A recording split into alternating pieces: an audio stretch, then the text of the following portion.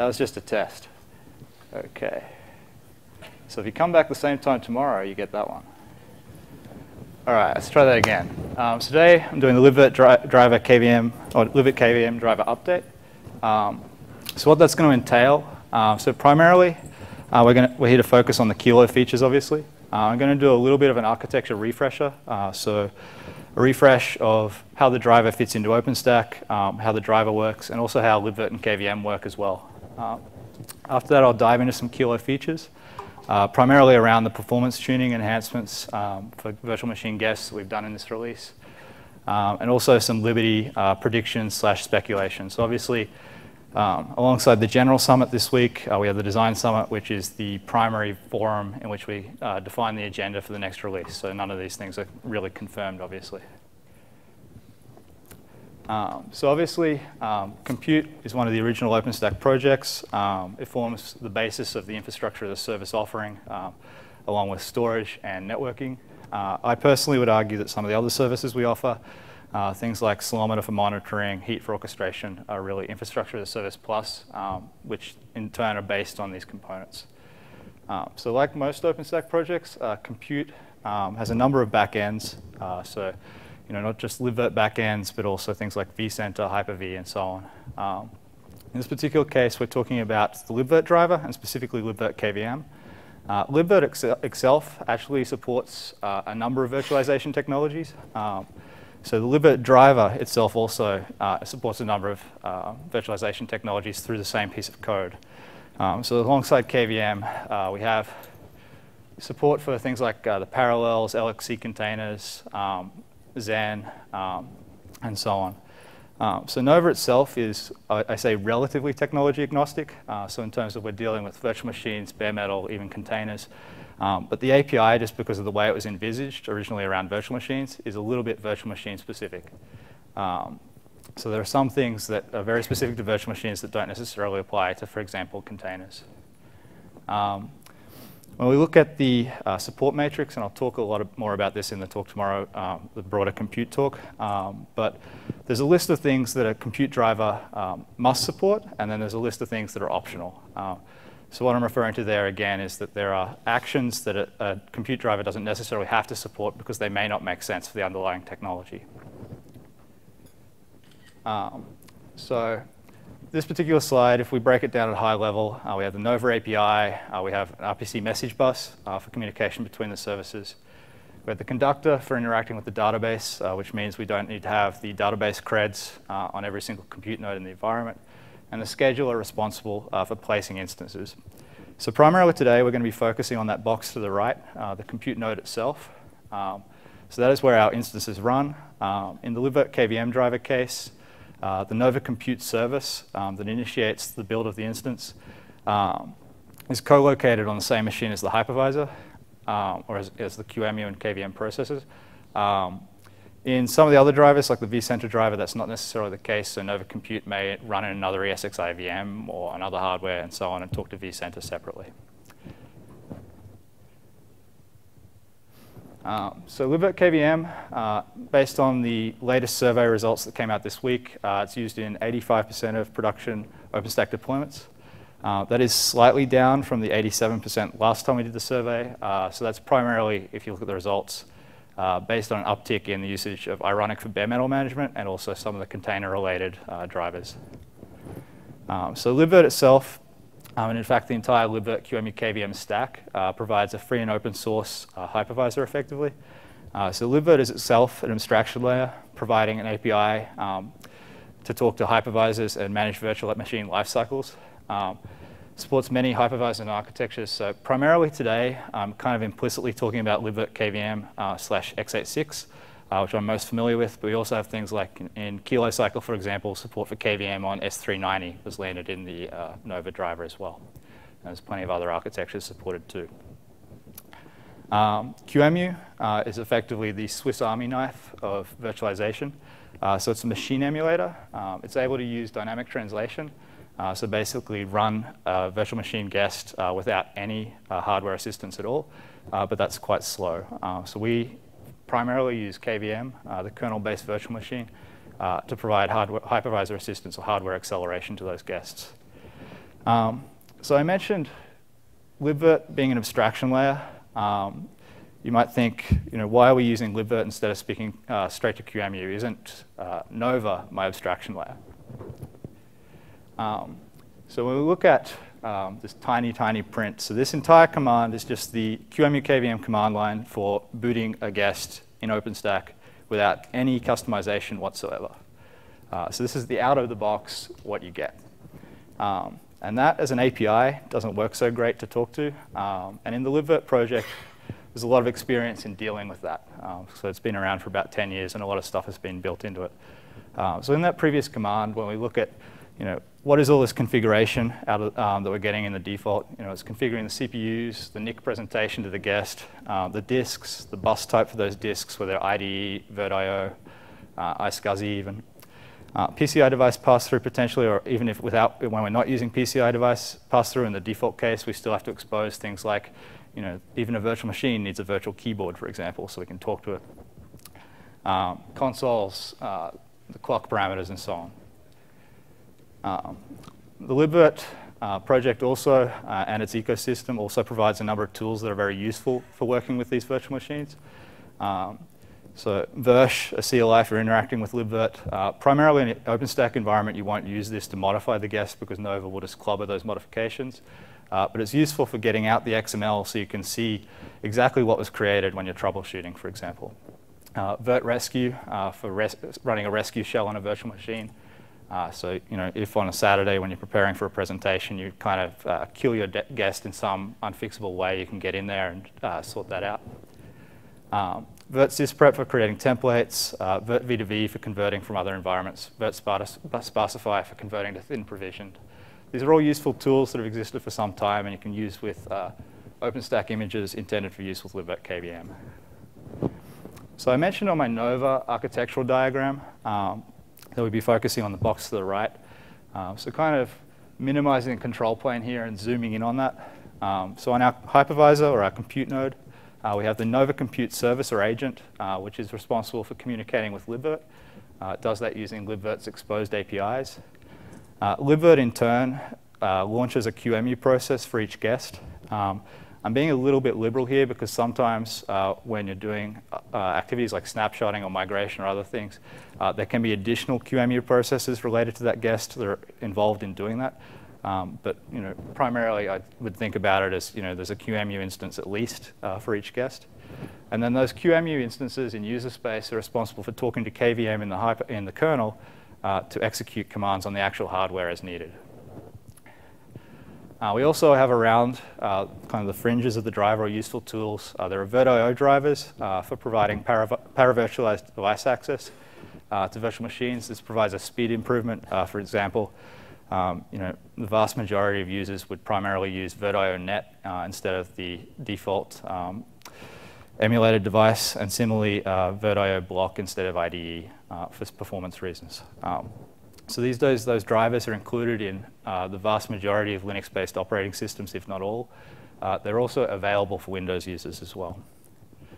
QEMU guest agent optionally runs inside guests, facilitates interaction either by users or management platforms so that they can run something inside the guest effectively. We'll talk a little bit actually in the Kilo features about an example of how that's used. But just from a basic point of view, it just provides an API for doing things that you need to get into the guest to do. So extracting the IP address, for example, or something like that, or even initiating snapshots. Venom, kind of topical. So people who saw the security advisory last week around QEMU, and using both KVM and Zen environments for that matter, with the Venom vulnerability, there was mitigation of that by using SVirt. So SVirt is a framework for effectively defining a policy for what the QEMU process is allowed to see. And if it tries to access something that isn't on that list, then it gets denied. Because it's named SVirt, because it was originally a Red Hat project, I think people sometimes assume that this is tied in with SE Linux in a way that you can only use it on RHEL or Fedora. It is actually, and always was, designed with the idea of multiple security backends in mind. So it is actually something that works with AppArmor as well. So most of the time, your distribution should enable this by default. If you're disabling it for some reason, probably don't do that. The VIF drivers, so this is getting more into the Nova-specific side of things when we talk about the driver architecture. So there is a concept of a virtual interface driver, which defines how we plug and unplug NIC devices from the guest. What that means in practical terms is that a different interface type in Libvirt has a slightly different XML incantation to attach it. You don't need to think about this too much from a user point of view usually these days, because there's a Libvirt generic VIF driver responsible for plugging all of the most common device types. It is not pluggable easily by out-of-tree implementations anymore, which is a bit of a sticking point. But there's something that's being looked at for Liberty that might ease some of the pain around that without making it fully pluggable. So just by way of example, when we're looking at the difference between a pass-through device and a vhost user device as generated by the VIF driver or the vif.py file. So we can see that the interface type is different, direct versus vhost user. They're both using the same MAC address. In this case, the model type is virt.io in both cases, but the source device is different. So in the first example, we're using the physical ETH0. In the second example, we're actually using a Unix socket. Volume drivers are conceptually similar, except there's no generic driver. So there is a very, very long list of them. In this particular example, I just put in a few. The same idea basically applies. It's telling Libvirt what it needs to put in the XML so that you can attach that type of volume. Moving into the kilo features section, and I mentioned primarily I'll be focusing on performance features. So some of this stuff actually started off in Juno. So some things you'll see on the list, numeral-aware scheduling, for example, I think, wasn't that in Juno? Well, yes, but I would position the kilo versions as kind of the most, or the first kind of usable baseline where you can combine all these things together and have them play relatively nice. So we have the ability to pin virtual CPU cores to physical CPU cores, albeit implicitly, and I'll talk about that a little bit in a moment. The ability to backguess memory with huge pages, numeral-aware scheduling, both the extension to cover memory binding, I/O device locality awareness, and to be honest, just general cleanup of a number of bugs in that area. So when we talk about CPU pinning, so there's in Juno, there was a NUMA topology filter added to the scheduler to have the ability to take into account the NUMA topology of the host when scheduling. This kind of needs to be done in two places, actually. So, we need to be aware of the NUMA topology of the hosts when scheduling and what cores and which nodes they're in are available. But also on the agent, we need to have that same information to then build the guest in the correct way on the other side. So the NUMA topology filter was extended to add the concept of a dedicated resource guest.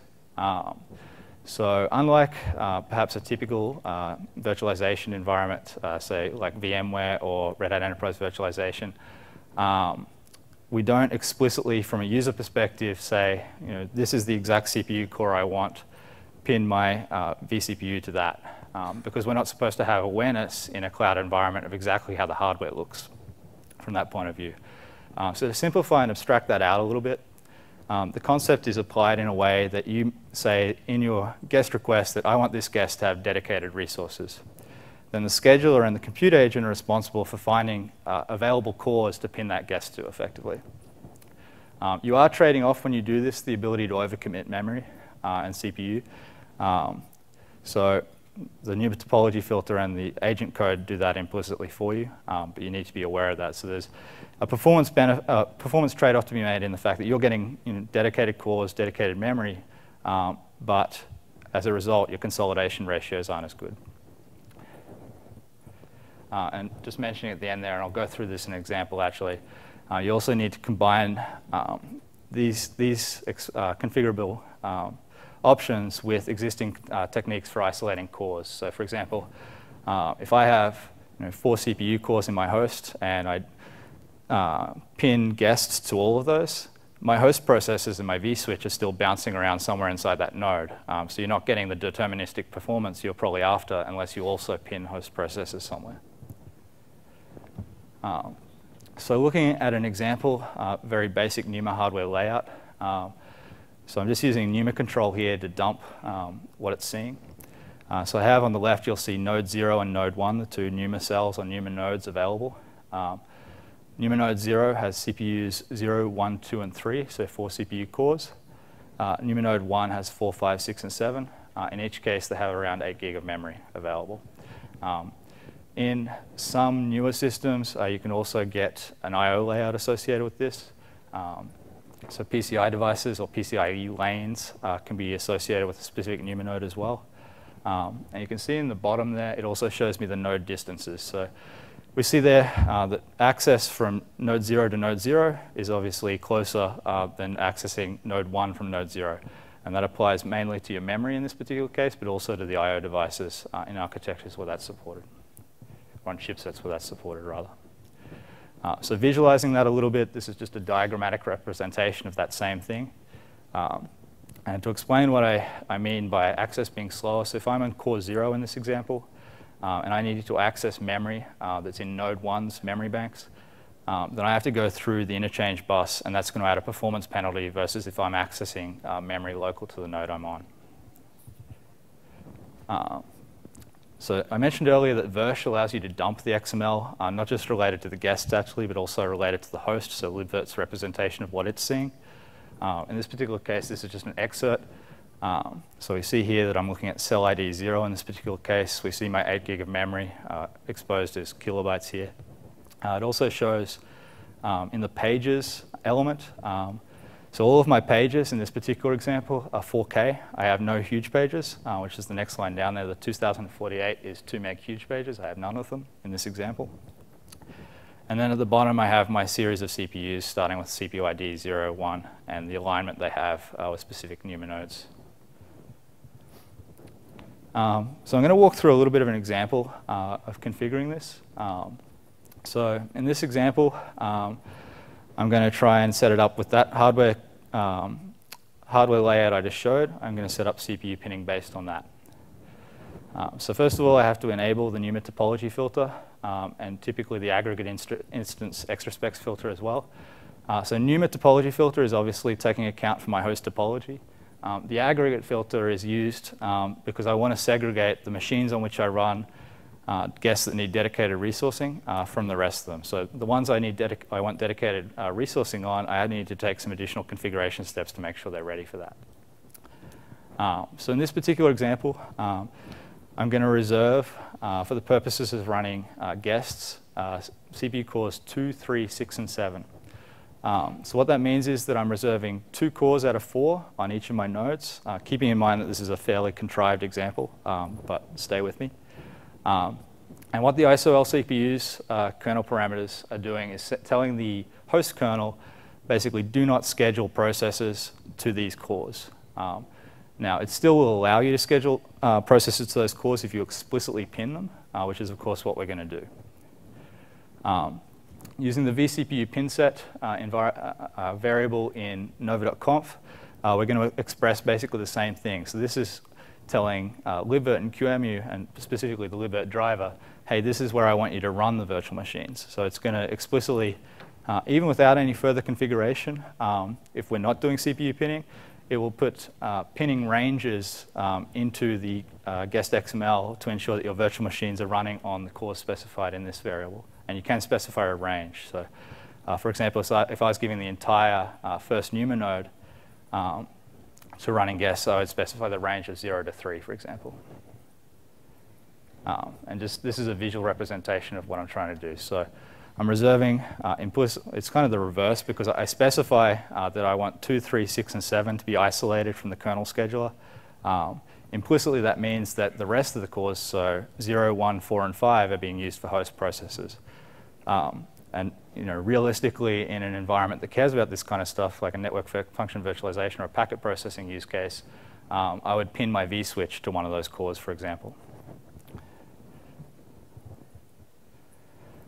So in terms of setting up the guest, we have the opportunity to specify whether we want the instance to be dedicated.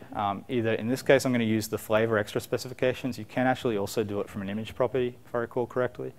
But in this particular case, I've pre-created a flavor called m1.small.performance. So it's basically just a copy of m1.small, but I'm adding this configuration key. So CPU policy equals dedicated. And then on the nova boot command, I simply specify my image as usual and this new flavor I've created to create my instance. So we take a look at the resulting guest Libvirt XML for the guest. So vCPU placement is static, but it would have been before actually as well. But what it does give me in addition is there's a one-to-one relationship between the vCPUs of my guest and the physical CPU cores on the host. So we can see here that vCPU or virtual CPU 0 is explicitly pinned to the second CPU core, or CPU core 2, on the host. And similarly, virtual CPU 1 is pinned to number 3. We also, in this example, you can see, have pinned what's referred to the emulator thread. So this is an additional QEMU process associated with a guest. In the current implementation, it is pinned to the union of the allocated CPUs. So the emulator thread will still move around between those two CPUs. That's something we may look at tuning further or providing other options for in the future. But that's the default implementation for now. When we go further down in the output, we'll also find that the memory is strictly aligned to the NUMA node. So this is relatively new ability to do this in not just QEMU, but also the kernel. And it only, if I recall correctly, will work when you're in KVM mode. So you can't use this using QEMU emulation. You have to have the hardware acceleration. But you can see here that the memory backing for this particular guest is pinned to node 0 as well, or cell 0. So moving on and now combining this with huge pages. So in that previous example, my host didn't have any huge pages defined yet. Huge pages allow us to use larger page sizes for our memory, which improves our cache efficiency. So effectively, instead of requesting over and over again 4K pages, obviously if I can request once a 1 gig page, I'm going to have a faster lookup time. But there's pros and cons to that as well. So we're primarily dealing with, on x86, 2 meg and 1 gig huge pages. So allowing these, the other thing I should mention is these can't be overcommitted. So if I'm using huge pages, then again, my memory overcommit is gone. And different workloads are going to exhibit different characteristics when using huge pages. So there are workloads that benefit from 2 meg huge pages, but may not benefit from 1 gig huge pages, for example. It really takes some profiling to work out exactly what the right fit is. Bigger is not always better. So in terms of the process for setting this up, an administrator uses the normal Linux tools for reserving huge pages during compute node setup, and then creates some flavors to match. Again, you can also do some of this from image properties. So just taking a look at an example here. So I mentioned I have to allocate the huge pages I want up front on kernel boot in this particular case. So I'm requesting 2048 2 megabyte huge pages, which is, of course, enough to back a 4 gig guest, which is what I'm going to create for this example. Again, this is a relatively contrived example for the purposes of this presentation. There's obviously a lot more involved, but there's also a lot of very exotic hardware configurations once you get into some of the NUMA stuff as well, depending on what chipsets are in use and so on. So I use Grub to set that, or Grubby to set that up. I install to the master boot record. I reboot my machine, and then I take a look and see where my huge pages are at. By default, when you specify the huge pages the way I did, the system will simply split them equally over the number of NUMA nodes you have. So in this particular case, I have 2 NUMA nodes, so I get 1,024 of those huge pages on each side. Similarly, we can see when I run Virtual capabilities that the allocation for the NUMA node has changed. I now have 1,024 on each node. So I'm reusing my m1.small.performance flavor. I'm adding the keyword that I want the mem page size of 2048. You can also obviously request the 1 gig huge pages, or there is also shortcuts where you can specify small or large, but for the purposes of this architecture, it is basically the same thing, so it doesn't make a lot of difference. And then I obviously boot my guest using that flavor. And when we dump the XML, we can see that the memory backing has been changed to use those huge pages on node 0. or on node 0 where possible, sorry, is more accurate. So moving on to the PCIe example, so we're using the same host here. More modern x86 chipsets have the PCIe lanes associated with a given NUMA node. And it's basically the same principle as with the memory stuff. So if I'm on core 0 and I'm using a physically pass-through device and that device is attached to node 1, then I'm not going to get the same performance I would if it was attached to node 0. So again, some extensions to the NUMA topology filter allow it to make use of this information where it's available. For chipsets that don't expose it, it will make no difference. All right, so that was kind of the wrap on the performance features. I have also started and I'm working on a series of blog posts to work on those in a more expanded basis. But now I'm just moving on to some more general features in the driver for this Kilo release. So Libvirt 1.25 and higher, or greater than 1.25, sorry, supports the ability to use something that was recently added to the QEMU guest agent. So that's, as a reminder, the agent that can run inside the guest and perform actions on that side.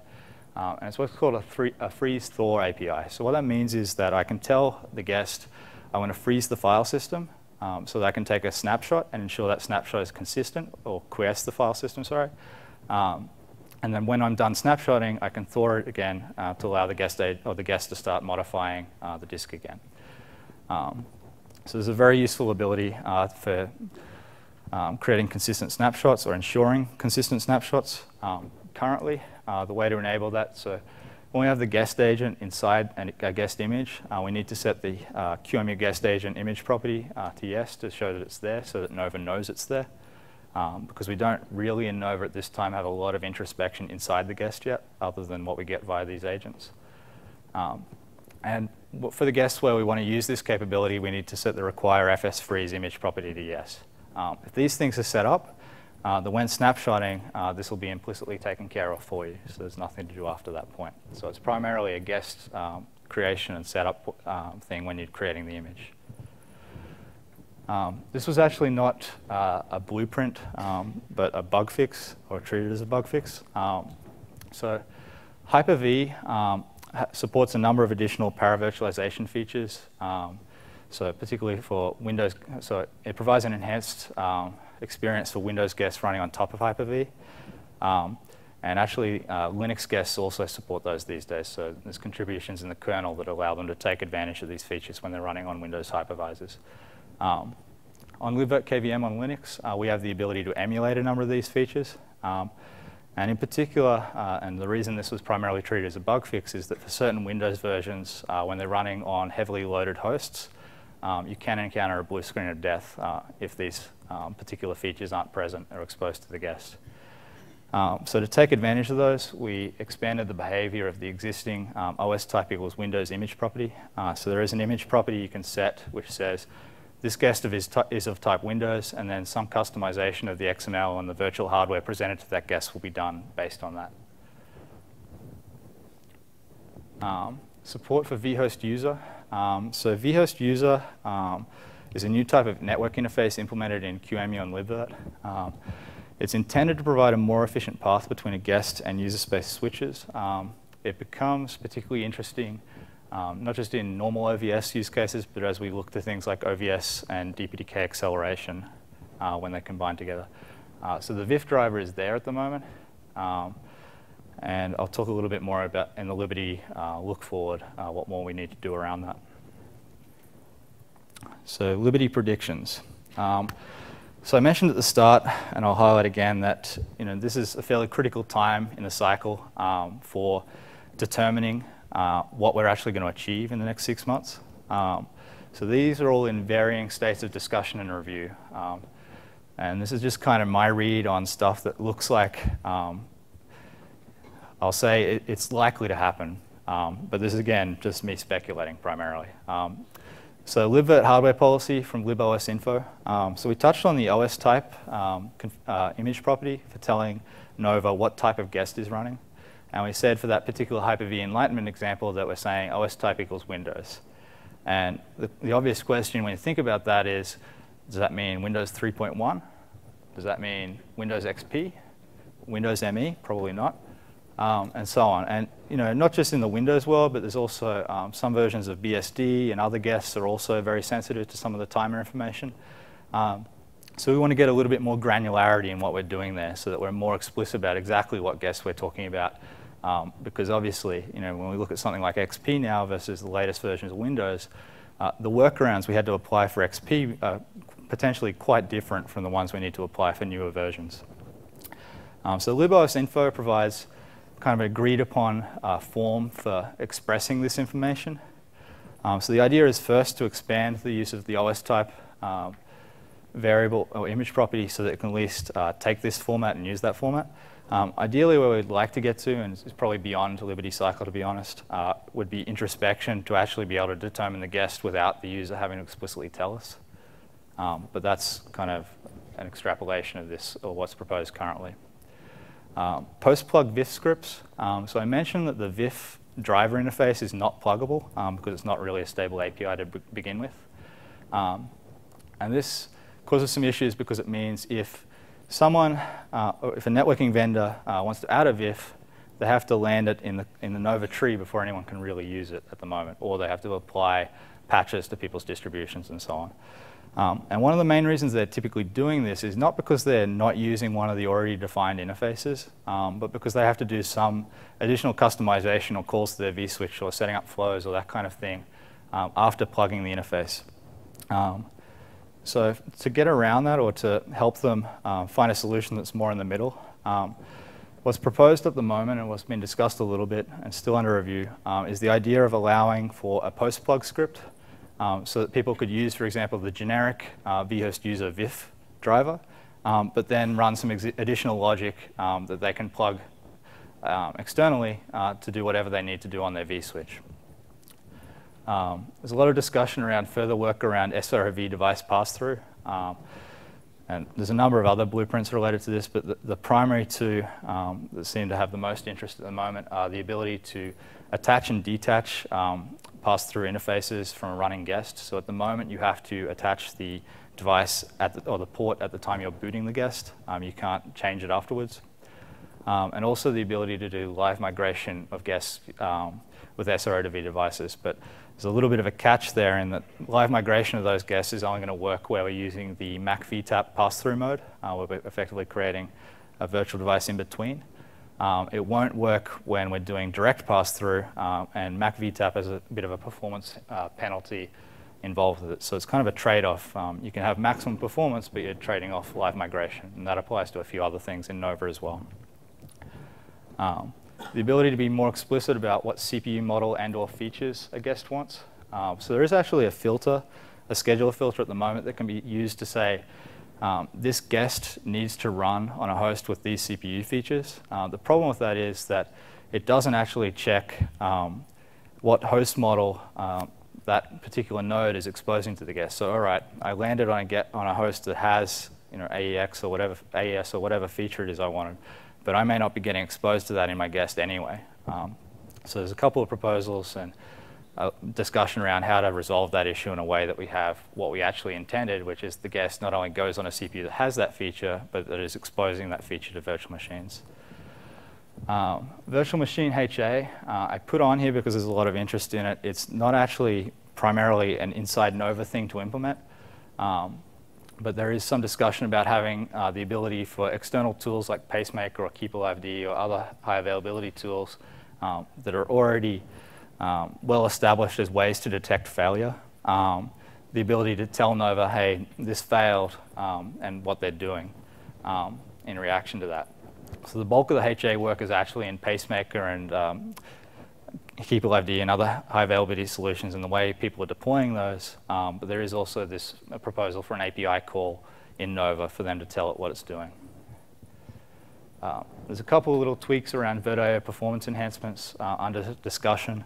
One of the challenges with those is how to abstract those enough that you are giving a good experience to the generic cloud use case and also enough customizability to people really pushing the boundaries. And that's very challenging with some of these because they are, for example, VirtIO multi-queues is a way to enhance performance in terms of increasing the number of queues associated with a VirtIO device for processing traffic that is very specific to the VirtIO driver, and as a result, in a cloud model, it's difficult to abstract that enough.